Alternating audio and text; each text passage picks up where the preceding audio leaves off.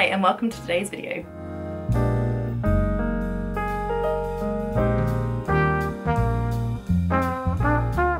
And welcome back to my channel. I really hope you're going to enjoy today's video. I'm sharing all of the things that I made in May and I'm really excited to share some of these projects with you today. If I'm honest, I lost my sojo a little bit in May. I had quite a few projects that I had planned to make in May that required quite a lot of fitting and concentration and a lot of time in those early stages of just measuring and toiling and fitting. And I'll be honest, I don't find that stage of the construction as much fun as others. So that just meant that I lost a little bit of motivation along the way this month. And in the end, I just decided to make a few things that just brought me joy, which is what our hobby is all about anyway. So there are some things I put in my May plans video that I have not yet made, but they are still very much works in progress. And I will hopefully be sharing those with you in the coming months ahead. So to start with what I did make this month, the first thing I made was another version of the French Navy vetiver top. If you watched my April makes, you'll see the first version that I made of this one, and here is version number 2. So I bought this beautiful cornflower blue linen when I was in New Zealand. I bought it at the fabric store, which was such a gorgeous place to visit. If you ever can visit in person, do. It was such a lovely shop to browse. And I picked up this beautiful blue linen. And this month I saw it sitting in a pile in my sewing room and I thought, you know what, I've just got to get that made up and worn as soon as possible. It was bringing me joy, so I decided to put it into a garment. And what I did was I went down to a shop near me, a haberdashery that sells vintage buttons, and I picked these out. And I just think they are so sweet on this top. I just love the style of this shirt. I love the princess seams, I love the cropped fit, and I love the ruffle. I tend to wear quite a few high-waisted jeans and trousers, and so this really works over those high-waisted trousers. So the vetiver top comes in sizes A to H, and A is for a bust of 32 inches and H is for a bust of 43¼ inches. However, the sizing is quite generous, so I fitted more into a size D with my bust 36, waist 30 and hips 42, but I decided in the end to size down to a size C. Now the finished measurements of that are a bust of 38 3/8 inches and a waist of 37½ inches. Obviously, because this is cropped, it doesn't matter so much about the hip measurement. So that still gave me a couple of inches of ease in the bust and 5 or 6 inches in the waist. So I thought that was still plenty, so I did size down and I absolutely love the fit of this one. I love the little capped sleeves and yes, I'm really pleased with it. I've already worn it quite a lot and I'm looking forward to wearing it more as the weather warms up. Now the linen itself was really lovely to work with. It is quite a soft linen and it's quite a fine weave, so it's lovely to sew with. It just behaved itself beautifully and did as it was told, and I love the lightness of the finished make. I also think the crispness of the linen does hold the shape of the bodice really nicely and of that ruffle at the bottom, so I'm really pleased with using that linen. So the instructions for the blouse are fantastic. They do show you in detail how to finish off all the seams on the inside with French seams. For that particular version, just because I wanted to get something made to try and get my sojo back, I decided to finish it with just an overlocked seam on the inside, which worked fine. It looks still very neat and tidy on the inside, and it just meant that it came together and I was able to wear it and get back sewing again, which is what I wanted to do, and just enjoy the process, which I did. So as I was going through Me Made May, which I participated in this month, what I noticed was I have quite a few summer sundresses that are quite strappy, and the weather's not quite warm enough yet to wear those without something underneath. So I've got a couple of basic t-shirts in my wardrobe that I wear when I layer my pinafores and things, but I could do with another one. And particularly with the dress that I made in April. So I made the uncut project Holman dress back in April, which I absolutely love, but because of the low back, my t-shirts kept coming untucked. So what I thought was I'd love to make a bodysuit to go into that one. I made the Rowan bodysuit by Megan Nielsen in the winter for a couple of long sleeved layers, again to go onto my pinafore dresses, and I loved wearing them, more than I thought. So I decided to make another one. Now the Rowan bodysuit is fantastic. It comes with 3 t-shirts or 3 bodysuits. So version 1 has short sleeves, version 2 has 3/4 length sleeves, version 3 has full length sleeves, and then there's also version 1 which has the crew neck, version 2 has a V-neck, and version 3 has a turtleneck. So I don't know how many options that is, many options in the same pattern. which is fantastic. I do love that about Megan Nielsen patterns. There are often so many variations that you can put together in her patterns to make different things, which I just think is so good in terms of value for money in a pattern. So this is my Rowan bodysuit that I made. It's quite hard to show you on screen, but you can see it's a basic t-shirt that goes all the way down to the bottom there. I'll show you some of the details and I'll pop in a picture so you can see it on. I made this in a gorgeous tencel cotton jersey by Mind the Maker from So Me Sunshine. It is so soft and luxurious to wear next to your skin, which is what I wanted. I thought if I decide to wear this under those summer sundresses, I want it to be a fabric that is cool and breathable. So that's why I chose this tencel jersey. Now I chose the white colour. It is a little bit see-through if I'm honest, so you have to be careful what you choose to wear underneath it. However, because I made this as a layering piece to go under pinafores, under sundresses and things, I'm probably not going to wear it on its own without something over the top. But just a word of caution, I do think it is relatively see-through. I certainly couldn't find an undergarment to go underneath it that didn't sort of show through. In terms of this pattern, I fall into the size 8 for the bust, a size 12 for the waist and a size 14 for the hips. However, I didn't want this to be too fitted across the bust. I don't like t-shirts that feel too constricted, and this one is form-fitting, but I didn't want it to feel too tight. So I did actually size up to the size 10 for the bust, which is a 37-inch measurement, but it's absolutely fine. The fit is really nice. It doesn't feel too tight across the bust, but it is form-fitting. This pattern, the instructions show you how to put elastic in over the leg opening so that it's just quite nice and form-fitted around your bottom. But what I found with my last two versions is that just sometimes feels a bit tight. They're still great to wear, but they're not perhaps as comfortable as I would like. So what I decided to try on this version was using knicker elastic to finish that leg opening. Now obviously this is something I'm wearing underneath trousers or underneath pinafores, so no one's ever going to see this part anyway, so I figured it doesn't matter what elastic I use as long as it's comfortable. So I decided to finish the edges with this white Pico knicker elastic that I had in my stash. I just bought some of it from Minerva quite a while ago just so that I can make knickers as and when I have jersey scraps left over. So I decided to use that for the leg opening, and it is so comfortable. I cannot tell you how comfortable this bodysuit is to wear. So I'm really, really glad I used knicker elastic instead of regular elastic. Obviously, if you were planning to wear this so that people could see it, you would obviously want to use elastic so that the edge was then rolled under and hidden. But for myself, I decided to try knicker elastic and I love it. I love it. It's so, so comfortable. Now, I decided to make it with the crew neck because that's a finish that I quite like.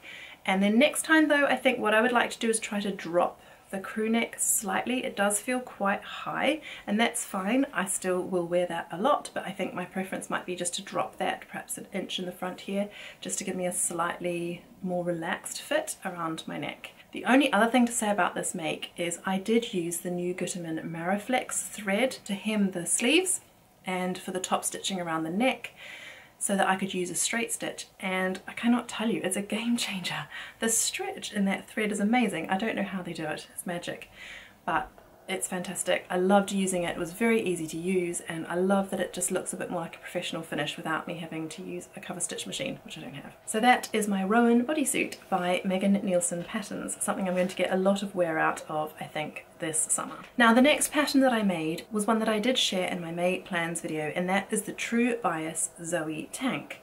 Now this is a pattern that comes as a cropped tank, a tank, or a dress, and ultimately I'd love to make the dress, but I just wanted to test the fit first before I leapt into making the dress with my lovely fabric.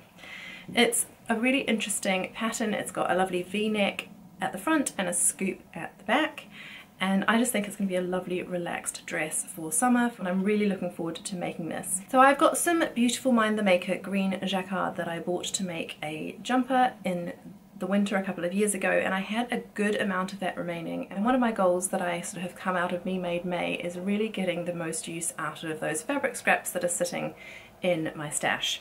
So I decided to make the toile from this green jacquard, and I love it. I absolutely love it.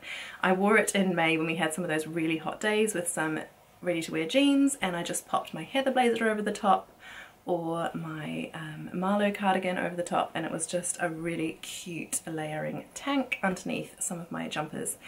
and with my jeans, so I absolutely love it, much more than I thought I would. So this comes in a size 0 to 18, which is a bust of 32 inches to a bust of 44 5/8 inches. So it's drafted for someone who's 5'5" and is a C cup. Now I'm just under 5'5", but I am a B cup. So I looked at my measurements quite carefully, and in the end I decided to go with a bust of size 8. My waist fell into size 8 too, which was great, but my hips fell into size 12. So I did grade between the waist and the hip, and that turned out perfectly. The length of the tank is so nice. It comes just down to my hips, my high hip probably, which is perfect. I want it tucked into jeans for the most part, and it tucks in beautifully. It doesn't sort of come out. It's long enough to tuck in, but also should I want to wear it over the top of my jeans at any point, it's long enough to wear out without sort of riding up too much and showing my tummy. So I'm really pleased with the length of it, and I'm really pleased that I graded out to the 12 because it just sits nicely on my hips and it's not tight at all. I really like the v-neck at the front. It doesn't sit too low. It's quite a high v-neck, and the scoop at the back I really like as well because it just shows some of your back, but again it's not too deep, so I do feel covered, but I do like the style of that v-neck. It's also finished with this 5/8 inch binding that you cut from the same fabric, and that was really fun to put on. That was a new skill for me, which is something I am really trying to do this year, is make some garments that teach me some new skills, particularly with jersey, which I'm not so familiar with using, so I'm really enjoying that. She's got some really great techniques in her instructions for how to put that on so that it sits securely whilst you're sewing it into place, which worked beautifully. I had some spray starch and I had some double-sided fusible tape which washes away once you wash the garment, and that just helped to keep the binding in place so that I could sew it, and I knew it was going to go on really neatly, and I'm really pleased with the finish of it. And yes, it's been a joy to wear. So that's another May make that brought me a lot of joy, was the Zoe tank by Tribulations. So as I'm sure you're all aware, this weekend is the Jubilee weekend, and my children have had various events at school to celebrate the upcoming Jubilee. My oldest son had a Jubilee garden party where they all brought in cakes that they'd baked. It was lots of fun. The brass band was playing and the children were all playing lawn games, and it just felt really nice and summery and festive. So what I wanted to do for this was to make a dress. Again, like I say in May, I was looking for different things to just spark joy again in my sewing practice, and sewing for this event brought me so much joy, and it was so much fun to wear this at his Jubilee event. So the dress I'm talking about did feature in my week of sewing video, so if you've not seen that yet, I'll put a link up here and you can pop across and watch that after you've watched this video. So the dress I made was this Nina Lee Bakerloo hack, and it's in this gorgeous block print cotton lawn from Cloth Atelier. They have such a stunning collection of these cotton lawns on their website. I do recommend popping over and giving them a browse. I could buy so many of them. I've wanted to sew with a block print fabric for a really long time, and I saw this one at the Stitch Festival and I couldn't resist picking it up.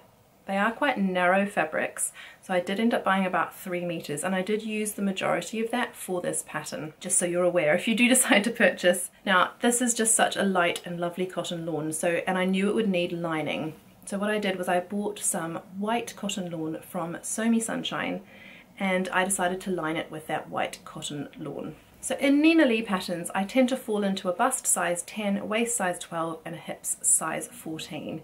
Now, the finished measurements for the Bakerloo dress are such that you can pull it over your head and get it on without the need for zips or anything else. There's just one button in the top of the back with a slight sort of keyhole opening underneath so that you can pull the dress easily on over your head. Now, I love the fit of that bodice on me. It's a bodice that works really well for my shape. And so what I decided to do was size down one size in that bodice, but put in an invisible zip in the back. The back piece of the Bakerloo dress is cut in 2 pieces anyway, because you sew it up to about here and then finish the opening with the button at the top. So that was straightforward. What I just needed to do was to cut this back skirt into 2 pieces as well, so that I could sew the invisible zip down into the skirt to give me enough room to put that on and off.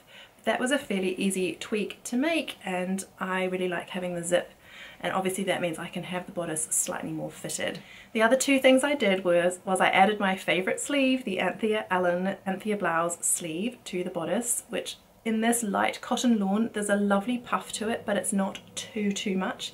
think if it's in like a stiff cotton it can stick out so much and add a little bit too much width to my body, but in this light cotton lawn it just sits beautifully. I did not line the sleeves because I didn't want them to have too much bulk to them or body to them.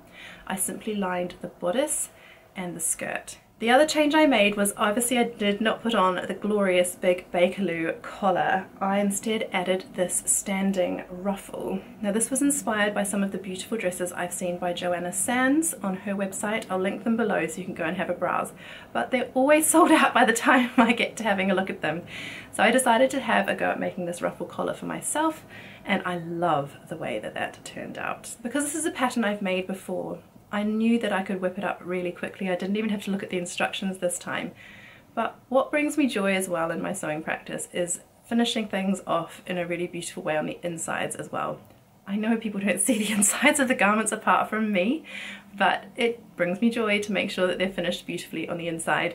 And both my grandmother and my nana, who were also sewists, used to always check the back of my work when I did cross stitch and things as a little girl, and would always give us compliments and praise us grandchildren when the back was as neat as the front. Maybe that's where my desire for a neat inside comes from originally. So in terms of the inside, I did make sure that I finished off the edges really beautifully here around the neck ruffle, and then I also sewed on the lining with the machine by sort of just manipulating the seam so that I could sew it from the inside out, so that that lining is just sewn beautifully onto the sleeve. And then whilst I was looking through my ribbon stash for another project, I came across some of the lace that I use for my daughter's heirloom dresses, and it's just so pretty, and I thought, do you know what, I'm going to use some of that lace for myself too. So what I did is I decided to finish off the hem of the lining using some of that beautiful lace, and I get that from House of Smocking, and I'll link that below as well. So I used some of that beautiful heirloom lace just to finish off that hem, and again, it's not something only I will know is there, but it brings me joy. And this month, if you can't tell already, is all about what is bringing me joy in my sewing practice. So that is my Bakerloo dress hack, and I just loved wearing that one and swishing around in that, and I'm looking forward to wearing that again this summer.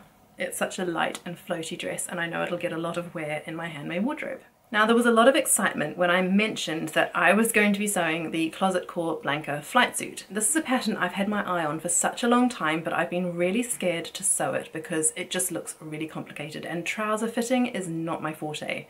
It's just not something I've had a lot of experience with. I don't wear a lot of trousers, and it's a new wide world of adventure, trouser fitting, that I'm just not sure I'm ready to go there yet. However, at some point I decided I need to just be brave and give it a go. So that's what I did this month. I did start toiling the Closet Core Blanca flight suit. Oh my goodness. The trousers part of this are really hard to fit. Now again, I fall into lots of different sizes in this pattern. My bust is a size 8, my waist is a size 10, my hips are a size 14. So grading the bodysuit with all of the different like crotch depths and thigh measurements and arm measurements. I'm so grateful they're all there, but oh my goodness, it was a lot of numbers to wade through. So in the end, I decided to make the bust of the top of this bodysuit a size 8, grading to a size 10 at the waist, and then out to a 14 for the trousers. So that's what I cut. Fortunately out of some calico that I had bought cheaply for toile making. So here's toile number 1. The shorts of toile number 1 were, oh my goodness, too short. So once I'd finally managed to get into the bodysuit and zip it up, yeah, it was just very clear that that was definitely not going to work. They were far too tight around my thighs. So the top half of the boiler suit is more of a blousey fit, and the trousers are more form-fitted at the thigh, and then I chose to make the straight-legged option, which then would flow down from the thigh. But even for fitted around the thigh, these were fitted around the thigh.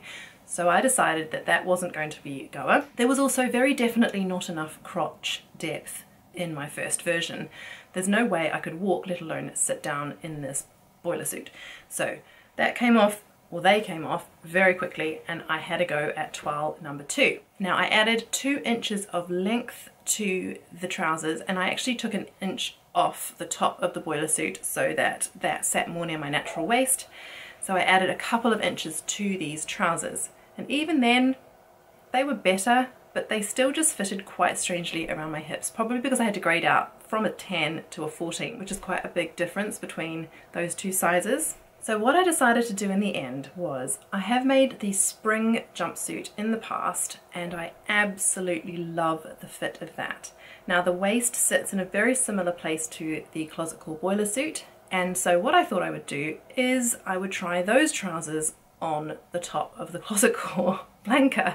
They're wide leg trousers, I know that they fit me, I know the crotch depth is correct, I like the way that they sit. So rather than fiddling about with those trousers anymore that were not working for my shape, I just decided to use a pair I already had that I knew worked for my figure, and I'm so much more pleased with them. It's not the finished flight suit, but it is the finished toile. So it's got one sleeve and not the other. It's got the zip in just so that I could check the fit. It's got some trousers, actually shorts, and I loved the look of the shorts. I wondered if I could even make this as a short boiler suit, but I'm not sure. And yes, they went on fine. I obviously checked the pattern and measured them all up and made sure that the waist would match the top of the spring jumpsuit trousers, and they did. And again, they look like the picture because they're still wide leg trousers. So the next part of the process will be to put the pockets on, and I'll have to adjust those pocket pieces accordingly with the new trouser pattern pieces. So this project has kind of been pootling away on the back burner all through the month of May, and I've just picked it up as and when I feel the inspiration hit to have a go at that one. Now I've finally got a toile that fits, I'm feeling much more motivated to actually cut into my real fabric and sew up the proper boiler suit, because I do love the look of this one on now that it's made. I'm not going to pop in a picture of me in the boiler suit toile because nobody needs to see a calico toile, but rest assured I am working on this one, and it will be probably, hopefully, maybe in my June makes video, so do come back for that one. Right, so the last thing I did for myself this month was to amend this blouse I'm wearing today, which is the patina blouse by Friday Pattern Company. Now this is one that I made quite a long time ago now. It was in a fabric that was gifted to me by Minerva in exchange for a blog, so I'll link that below. But I just wasn't wearing it, and I've been so inspired during Me Made May by the videos that Theresa, who is Lost My Thread, has been making about how she's been altering and amending items in her Me Made wardrobe that just aren't working for her for whatever reason. So I looked at this blouse and I just realised I'd not reached for it for the entire month of May, and I was trying to work out why, and I think it was the long sleeves. So it did have two long sleeves, which it doesn't have anymore. I think a lot of people who've made this blouse have found the same thing. The sleeves, which are bracelet length, just fall above my wrist, which I just found quite irritating, if I'm honest. I either wanted them to be at my wrist or kind of like a 3/4 length, but just sitting on my, just above my wrist just didn't feel quite right. Now I know that that's bracelet length, that's all good, I just didn't prefer it. So if I was to make the long sleeve version of this again, I would lengthen it by a good probably 2 inches in the sleeve just to make it finish where I want it to finish. So I thought, do you know what, I'm just going to chop off the sleeves and see if I wear it more. And I love it. So I've chopped the sleeves off here to make it into more of like the short sleeve blouse version, and I'm really enjoying wearing it today. I've worn it with just some ready to wear jeans over the top for just mucking about in the house with the children today because we're on half term, but I can also smarten it up a bit by tucking it into my high-waisted jeans with a belt and styling it up a little bit like that. So we'll see. I'm hoping I'll get more wear out of it now, but I love the fabric, I love the collar of the patina blouse, and I'm really hoping that now that I've chopped the sleeves off, I will give this blouse a bit more of the wearing that it deserves. Now finally, I'm going to mention the last thing that I made in May, which was this dress for my daughter. Now this is the Bluebell sundress by Flora Child Patterns. I love Flora Child patterns so much. They're so beautiful and timeless, but I have not yet made one. I saw this sundress made up on Instagram quite a bit, and so I felt inspired to give it a go. And I made this out of one of my husband's old shirts. Now, if you'd like to see more of the process of making this one, I did film a video which went live last week all about the making process of this dress. It's a bit like a weekend sewing video really, because it took me a little while to put together, but it was lots of fun. So do go and give that video a watch if you haven't already. So yes, my husband had this shirt. Unfortunately, the collars and the cuffs had worn away, so it wasn't wearable really anymore for him, but the rest of the fabric was fine and very, very wearable, and I didn't want it to go in the bin. It couldn't be given to the charity shop because of the state of the collar and the cuffs. But like I say, the rest of the fabric was in perfect condition. So I decided to make the Bluebell sundress. Now the Bluebell sundress comes with 3 different styles. It actually comes as a little peplum sort of blouse with buttons down the front. It comes as a sort of midi dress with buttons down the front again, or it comes as a maxi sort of tiered sundress with buttons all the way down the back. Now I decided to sort of go my own way a little bit with this. I decided to button it all the way down the back but in the midi length. And what I used was the original button placket from the shirt for that, and I used the original hem of the shirt as well, which saved me a bit of time, which is great. Then because you can see the dress is gathered here with some elastic and gathered into the bodice pieces, I decided that there wasn't going to be enough width in just the shirt front and back pieces alone, so I actually added in a panel which I cut from the sleeves, and you can see the original shirt sleeve placket here, which I just sewed up and around so that that's secure, it doesn't open up anymore, and I just put that as a panel on the side, so I don't think you would know it was there unless you knew it was there. So I think that's fine, and it just gives it a bit more of that twirl swish factor that it needs. Bluebell sundress goes from age 1 to 7. I always size up for my daughter because I want her to wear things, get as much wear out of things as possible. And because this has got elastic here, I knew that it would be wearable for a good couple of summers, I hope. So I did decide to make the size 4 or 104 centimeter size. And it's perfect. You know, it's quite big across here still, and it's certainly very long on her, but I'd rather have it too long than too short and not get much wear out of it. So that's perfect. Because I was making a size 4 out of a shirt, I did not have enough fabric to cut a lining for the bodice. So I just finished off the neckline and the sleeve insides with bias binding that I had from my Hevea jacket that I made right back in the autumn.